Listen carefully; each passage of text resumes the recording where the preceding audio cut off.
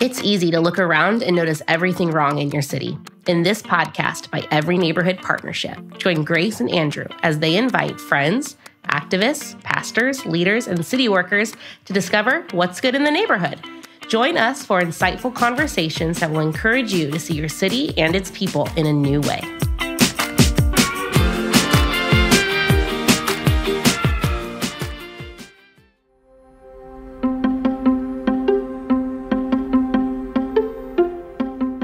Hey friends, welcome to What's Good in the Neighborhood.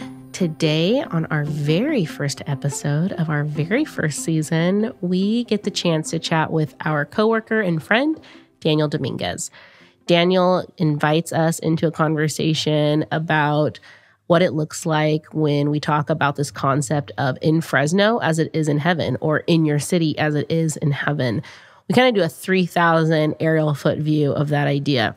Why does God care about the city? Why does God care about how his people interact with the city? And are we called just to serve it? Or is there something that we also can benefit from reciprocally from the people and communities and residents in a city? This conversation hopefully will push you a little bit, challenge you, but also encourage you that in God's economy, we all get to sit at the table together. We hope you enjoy.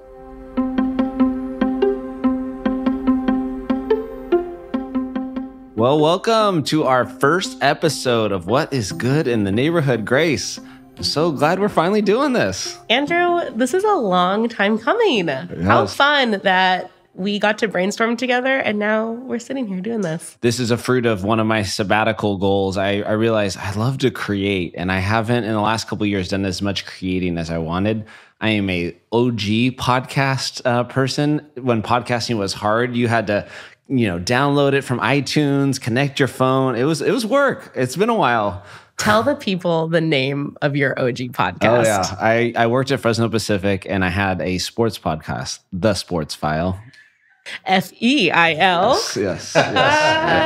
So good. Well, we are so excited to be here. Like we said, What's Good in the Neighborhood is really, for us as Every Neighborhood Partnership, an extension of sharing out. We feel like we have a wealth of knowledge in a lot of ways. We feel like we have a bit of a treasure box of things that we kind of dole out here and there.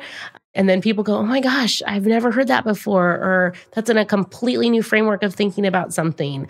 And so really the podcast is a fruit of you and I looking at each other and going, how do we give this out more regularly to people? Totally. And I think one of the joys there too is like I get to hang out with amazing people all day who love and care for others, and they're doing it in creative, thoughtful ways. And so I get to hear their story. I get to hear about how, what does that look like in their nonprofit, their church, their organization, whatever thing they're trying to do. And so this will also be a place that like, hey, we get to invite our friends to have this conversation together. Yeah, so fun. That's cool. Well, we should probably say, some of you know who we are, but yes, we should probably say who we are. So my name is Andrew File. I'm the executive director of Every Neighborhood Partnership.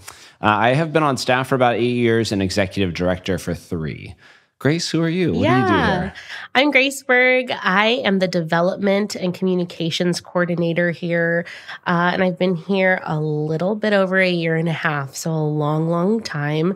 But I come from a parachurch organization world, worked for author, speaker, podcaster, in the Christian sect. And so, it's fun to now, where I live, give back to it in some way and also be a part of what's happening. So that's cool. Yeah. You've been awesome. We love having you around. And so the thought for this first series for us is kind of to do like what are the foundations of EMP? What are some of the guiding philosophies, principles, structures that have really informed and shaped who we've become, and to start there. And then our next series following this will be, actually we have a really amazing drive tour launching that's actually GPS guided. So we want to bring on some of those friends that are on the tour. So those are our first 2 series. We're totally open and would love to hear feedback. If you all have ideas of things you'd want us to lean into, those are going to be probably our first 8 episodes, right? Yes. Something about that? Yeah.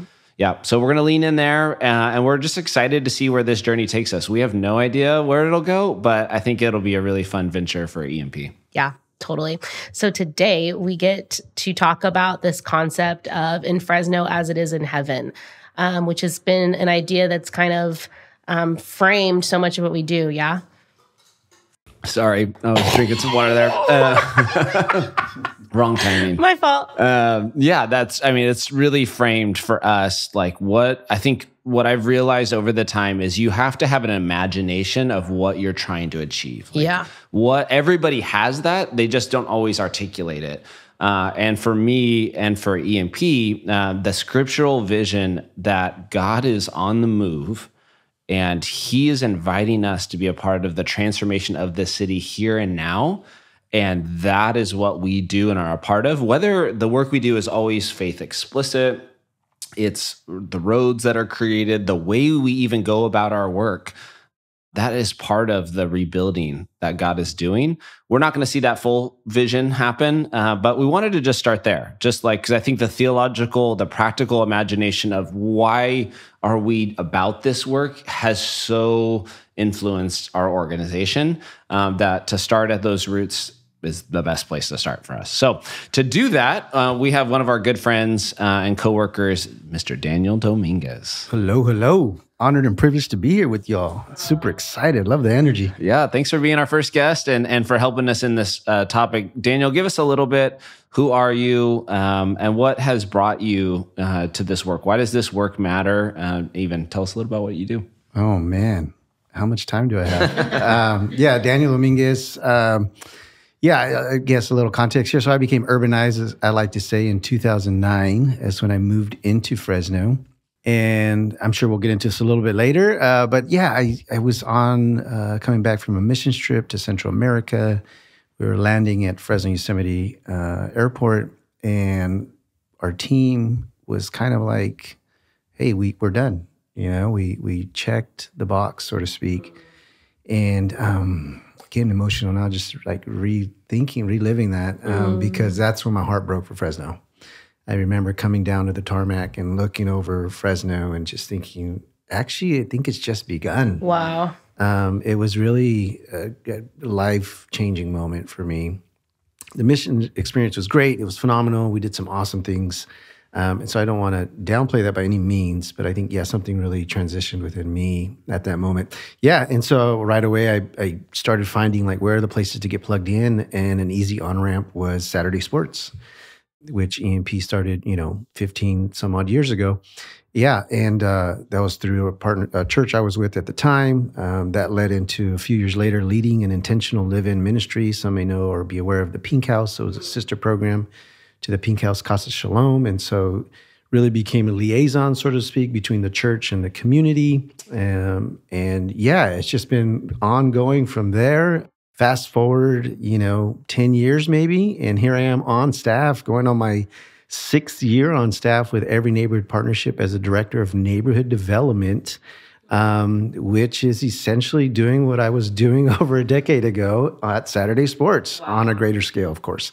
So I could keep rambling on, but I think that gives a good sense of kind of who I am, and Speak about kind of go back to that heart piece as you think about the imagination, like what happened in the folks that were a part of your group why is there a dichotomy of like mission as an event versus like it's our job to care for the city holistically, like, and how have you grown in that imagination? What has helped shape that imagination for you?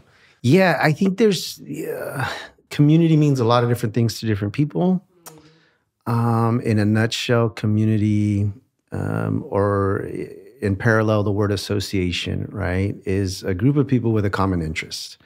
And that establishes a community. And I think something special happens when we're in community. I mean, come on, most of us lived through COVID, and we think of all the messaging and like how important it was to somehow stay connected, right? So it was reestablished community. Anyways, I'm bringing that up because that was part of the change in my life, was that there was a community around me that had a shared interest, like in regards to the long-term positive change of this place that we get to reside in, chosen language there very specifically, we get to live in. is important, and we want to be a part of changing it in a positive way. And so I think, yeah, point being there, when we're not kind of talking about it, we just kind of we step over it, or we just don't dwell upon it. Something more, I think, can kind of drive this message a little better. Recently, I've really been thinking about the language of mission, and I think I've been more on a journey. And both in my personal life, my faith life, and in life in general, I'm a late bloomer to the faith at 28, 29. I came to faith. I'm 44 now. So very much a journey through this thing we call life, we know as life. And I think there's a connotation, especially in Western culture, when it's mission, some are the ones implementing and some are unfortunately the objectified, and there is a clear pathway forward about how we're going to fulfill this task that we refer to as our mission. Yes. And so what I've been reflecting on lately is like, what if we invited one another to co-journey together and figure it out as we go, right? Where I think journeying, I just think of, the story of Jesus walking through the desert, right? Or excuse me, the two brothers, I forget their names, but they're walking through the desert and Jesus appears next to them, right? And yeah, road to Damascus, thank you. And they're like, wait, who was that, right? And it's like just a real snippet of an example of what it means to journey together right there. And I think we miss that. And in that journeying, I have an open posture to learn, to co-create, co-invent, and co-dream of what is to come, where I think there's been a lot of undertones to when we say we're on mission. Again, none of that, there's not an opportunity, or I should say limited opportunity for co-learning, co-dreaming, co-creating. It's just more focus-driven. Yeah. What I'm hearing in your story, and I think is really reflective for all of us, is we have to encounter folks in a community of believers, of Christian believers, that have a different take on the city and what God is inviting them into. And that community has radically shaped your vision.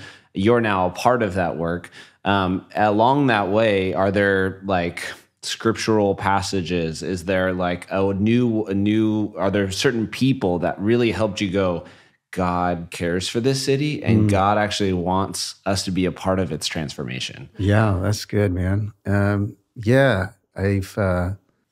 it? 1 John in the message says that Jesus moved into the neighborhood, right? I think it was our John 1:1. Yeah, our belated brother H. Spees, I think, was the first one I heard speak on that. Man, that was some years ago, and it was like, whoa, wait, what? Jesus in the neighborhood? Where's he at, right? Let's go hang out with that guy. And then it's. I mean, not to get too theological here, but I think something I wrote down in preparation for this was like, God created, Jesus walked, and now the Holy Spirit is with or dwells with, right? And so it's like, yeah, Jesus is in the neighborhood, and actually it's through me. The Holy Spirit's dwelling amongst us and in us, wants to use us just as Jesus was used as he walked through this earth. So I think there's a theological inclination there of kind of, where I'm at. That Jesus came and moved into the neighborhood. Like, that's quite profound, I invite anyone to go out next time you're by a garden or buy some dirt, pick up that dirt and okay, we go back to the beginning of scripture and that's what God used. He picked up the dirt and breathed, right? And it was created. And then you look at the Jesus person and it's like, this person actually walked on this same soil, maybe not in the continent I'm in now, but he literally walked on this soil that God created. And and even had a name, Jesus of Nazareth. Yeah, right. He was identified by a city, by a place, right? Yes, totally. Yeah. Think about when you go somewhere, right? Where are you from? First, it's like, your name, what do you do, and where are you from? So you're right on, man. They're always, that's connected. I'm thinking about where it goes wrong. And I'm thinking about, at least in evangelical spaces and Protestant spaces, we spend a lot of time focused on the Great Commission for a lot of good reasons, right? Jesus is very specific, like, you will be my witnesses in these specific places, right? I think where that can become without a good theology of Holy Spirit, that becomes a lot of pressure to just be the one who has to, you are the only one who can bring this message forward, right? You're the only one that has the good news. When in reality, like, God creates beauty. He creates goodness. Those things are already inherently in places that we go in and see and be a part of. And so what if the good news of Jesus Christ, yes, you hold it in your body and you're supposed to be an ambassador of that and a minister of reconciliation in that, along with the Holy Spirit as you go, as Jesus went, right? Yes, he was on mission, but all of the things. We could talk about him forever, right? How interruptible he was, how he interacted with people. He's the way forward. And instead, in our Western culture today, where it's just about like a checkbox, like we just got to check off a task, it can be so easy to just be like, well, I have the gospel and I need to share it. And, you know, we get into a mindset instead of looking at the example of Jesus and how he was the good news and how he, you know, walked and talked and was amongst his own people. Yeah. And I wonder if the God incarnate Jesus, like all knowing, like I have a sense, my bias is like Jesus knew he only had X amount of days, X amount of hours, and I got to get this message out. And I wonder, the wonderment for me is, have we inherited that posture when we honestly, we don't know when we'll get to start dancing with Jesus in heaven, i.e. pass away. But I wonder if we've like self-imposed this timeline that Jesus felt he had or knew he had, right? And to what we're supposed to do in regards to this message. Now, I'm not saying we don't share the good news of Jesus Christ. I think those of you that have known me for some time know that I'm very open about my faith, and I will more than happy to share why I'm hopeful and encouraging to others and uplifting, and even ask random people like, I don't even know your faith, but can I pray for you right now? Is that okay? Or how can I pray for you, right? So anyways, just want to make sure that's clear, because I'm not saying we don't do that, but again, the wonderment is more rooted in, are we, over implying this timeline on us? And again, going back to this word of journey where, again, it's part of my story, right? It took me 28, 29 years to come to the feet of Jesus and really be radically transformed. Like, we can talk about that maybe in the next podcast, but just this radical encounter with God and the Holy Spirit, which led to my submitting to Jesus and wanting to mimic his life. Anyway, so again, perhaps there's more breadth in the opportunity to share the gospel than I think we allow ourselves time to really understand. And therefore, it brings this pressure of like, I got to do this. And there's folks, brothers and sisters that are called to do that. Like, that is their calling, and they're going to share the gospel message any opportunity they have. And amen, like, do that. That's you, right? My posture and my approach may not be just as similar, or may not be as similar to yours, but I'm still doing it, right? So how do we affirm the other as well? And again, going back to this idea of journeying with one another. Yeah. We've fleshed it out a little bit, but I think that it's easy to look at our city, and it's Fresno specific, but yeah, if anyone lives in another city too, and look at all the things that are wrong or hard. We get all the jokes, the butt crack or the armpit. Yes, there's nothing to do in Fresno. Yeah, right.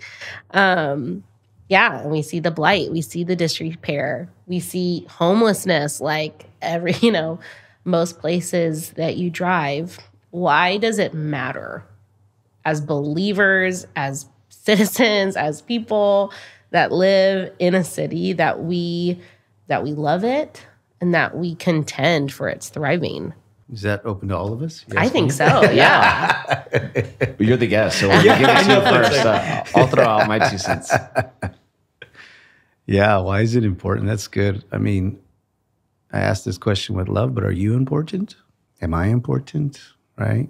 Yeah, and I think it took me a long time to realize I was important, right? And I think the scripture, summarizes that as love others as you have loved yourself. And some days that's harder to do, right? Let's just be totally honest about it. But it's not really until I begin to have a sense of respect and value for my own self-worth and my own self-dignity that I can begin to look outward and see that same value in others. And even, even as a believer, I can find myself, not looking out with such a posture. Anyways, I think that's the foundation, to be able to look out into our city, to your neighborhood, to the neighbor who lives next to you, whether that's an apartment, a condo, a dorm, or a house, and be able to see, as what we teach a lot, is see the glass half full. Now, I know theologically we're filled to the brim and overflowing. That's the idea we strive to have. But again, realistically, yeah, life's hard and bumps and bruises come along the way. But can I still see the glass half full when I look at someone else and not tell a narrative, fight the challenge of creating a narrative in my mind about what is actually happening across the street or next door? We have no idea. And again, looking back at the Jesus person, I think of a blurb, a blog a colleague just wrote about, I think it's Matthew 5, right? Where Jesus is walking into the city. Don't quote me on that. The pools of Siloam, yeah. No. Where, the blind beggar. Yeah. I'm sorry. Yeah. I'm thinking of Bethsaida. That's all right. And I'm probably quoting the wrong chapter, but we all know the story, right? Jesus is walking the temple or into the city.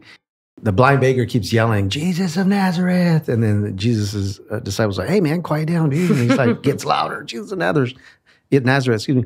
And Jesus walks over eventually and it's like, "Hey, what do you want?" Right? And it's like, again, Jesus seeing this value in this other person, right? Because I believe Jesus is already, inherently carrying this self-value.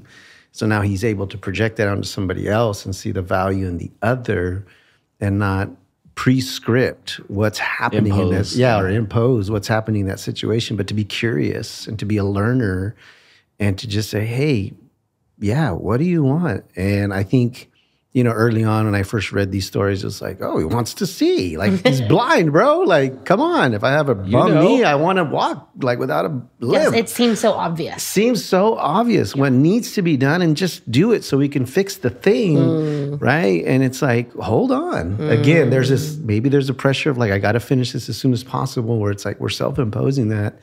And in this narrative, Jesus slows it down, right? And just, what's going on? What do you need? And obviously, the story goes on to say he wants to see, and Jesus gives him his sight.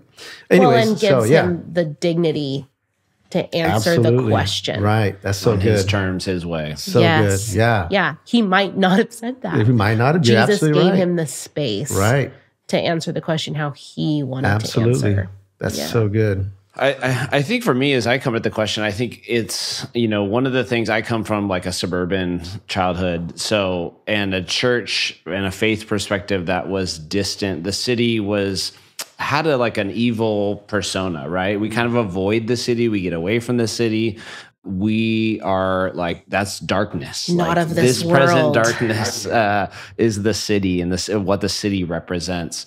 And so I think, the passage that gets misused a lot, but still is so powerful for me, is Jeremiah 29, where, through the prophet, like God says, two people who are in enemy territory, in the place they don't want to be, God says, like, your flourishing, your well-being will be found in the city's well-being. Seek its well-being, serve it, love it, care for it, plant gardens, raise kids, get married.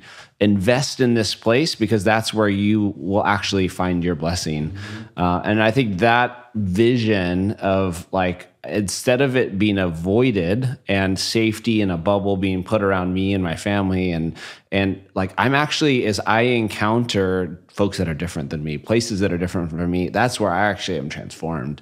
So, some of this work that I get to do now, I'm like, people are like, "Oh, you're so like, thanks for doing it," and I'm like, I need it. Like, I would be a worse person. I would be a more selfish. I'd have more me on this planet if it's like about my journey and my thing, right? And so I think that the vision of like, we actually got to find unique places that are our ways to seek the city's well-being. That is the call for everybody. Not just like a special select few. You don't have to save the world. You're not going to. You do one simple thing to love the city well. Just be faithful to it, That is so good. And I think that it takes the pressure off of like, what's my specific gift to give? Like, what are the gifts that other people can give to you?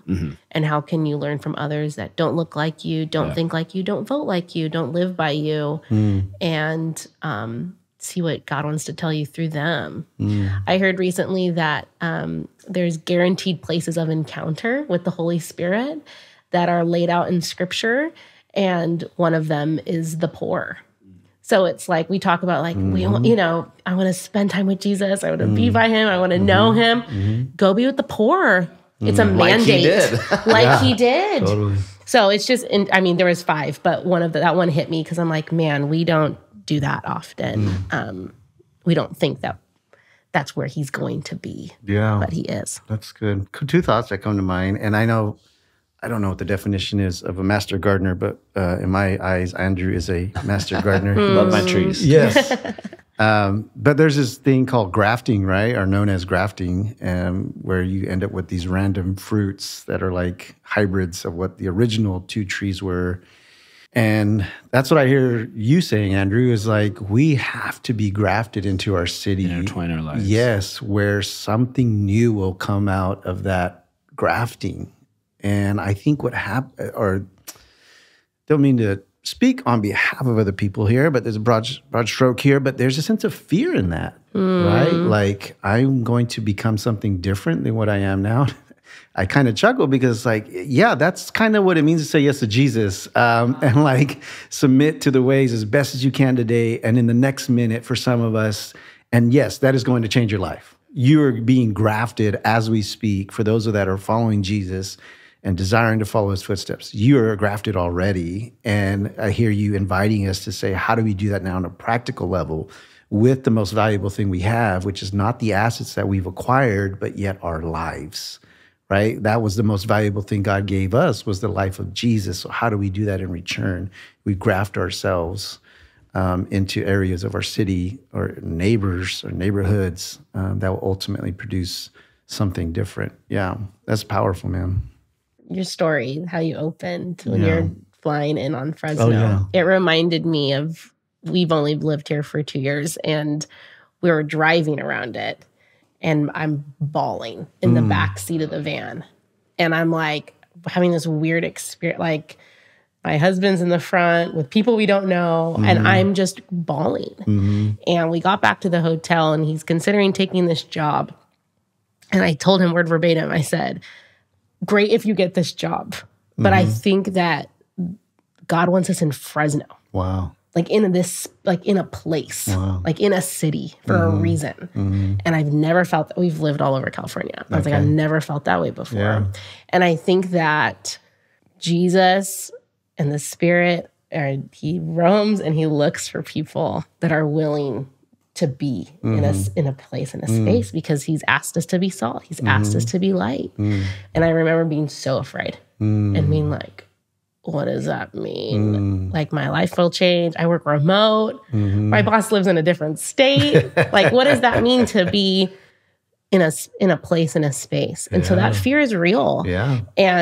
But the fruit on the other side is sweeter. Yeah. You know? You bring up something really interesting that, I'm not sure if you're alluding to this or not, but someone may be listening to this thinking, yeah, I'm an introvert, right? And I feel super convicted that I got to be this extrovert type of person to do this great commission, right? Or fulfill this, you fill in the blank, mission. And I want to come back to this idea of fear that I wrote down a note here. I would love to talk about maybe a little bit, but I do want to, just encourage people that are listening, like, there's so many ways to be grafted into the city, right? That, and when I'm saying city, it's all that comes underneath that umbrella, right? I don't want people to hear like you have to be like at City Hall doing something. That's not what I'm saying. I'm like, there's many layers to what makes up a city. And you can be that person that's, you're texting everybody to make sure they're going to show up to the thing, or, there's so many ways, right, that people, all of us, are needed in this work. And I just want to affirm folks that are hearing this that have heard for too long and have felt the tension of like, I'm not the front of the house person. Yeah. Well, and I think what we're inviting folks into in this, starting here, is this is a vision, right? So it's a way of seeing your community. It's a way of reading the scriptures. It's a way of living your life other than a practice. It may have a practice. It may have a way that you actually get involved and live it out. But when you're driving around the city, are you thinking, this is the place I'm called to give my life to? Like, and whatever that looks like, are you praying for the city? Are you hopeful about this place? Or are you, we're unabashed going to make you a Fresno fan, even if you don't live in Fresno. That's right. Because we believe in this place and we want you to love your place as much as we love this place, right? And I think God is inviting us into that journey to say, hey, be hoping for that transformation. Be hoping for these little God moments where what the vision, the scriptural vision of the kingdom is, begins to happen. We've used as a starting theme verse. EMP's used this verse from Isaiah, and I'll read it. It is long, but it's worth hearing in its totality, because I think, again, we're saying like God is inviting us into this place, but what happens when God has his way, right? Like what happens in a city when God rules? And this is what the prophet Isaiah says.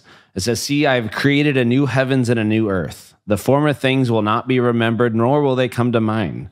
But be glad and rejoice, for in what I will create, it will be a delight, and to its people a joy. I will rejoice over Jerusalem and take delight in my people. The sound of weeping and crying will be heard no more.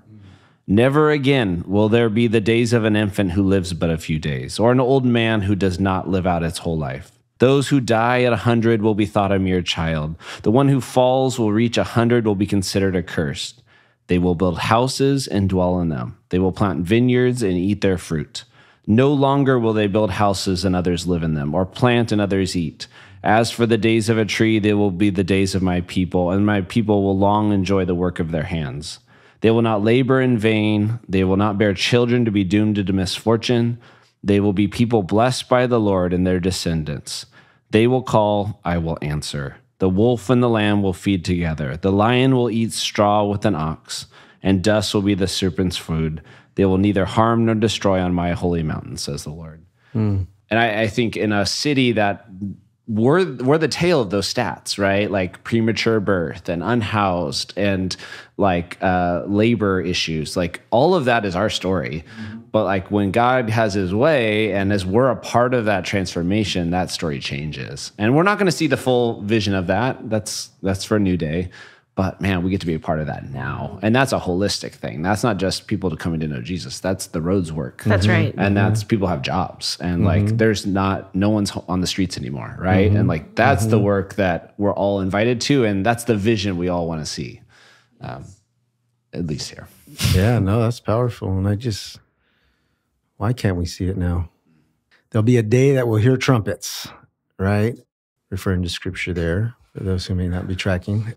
Think of the like big movements, big initiatives. We see the aha moment or the great celebration, but what we don't see is all the little things that had to happen to get to the big celebration or the big thing, right? And so I think holding that intention with one another in community, can we see glimpses of the fulfillment of that scripture, right? Perhaps, yes, theologically, we won't see the ultimate fulfillment of this until the time comes, but I think the invitation is embedded in there, and I hear you implying here is like the invitation is embedded in there for us to work towards. Be about that. Yeah, happening now, right? Like, how do I sit with them and kind of coming back to this point of the poor, right? It's like, how do I sit and learn from people who don't have the opportunity to leave their region of the city because public transportation doesn't work for them, right? Like, they have, when you're limited to what you can and cannot do, well, think of a kid that's bored. So I have 3 children, 7 and younger. And when we like take away technology, like they get super creative, right? First they cry and like, right? Yes. We have to go through the things. Oh yeah. Very Yes. Bad parents, I know. But you fast forward and they're like doing some really creative things. They were using the stroller the other day to like to shuttle each other around. They're shopping, and it's like, oh, that's probably not safe, but very fun. Yeah. And so this is really what happens when you have less, is you have to become creative with what you do have, right? I come from a people group on my mother's side that sweep dirt floors to keep a clean room clean, right? But that's the creativity that I'm alluding to.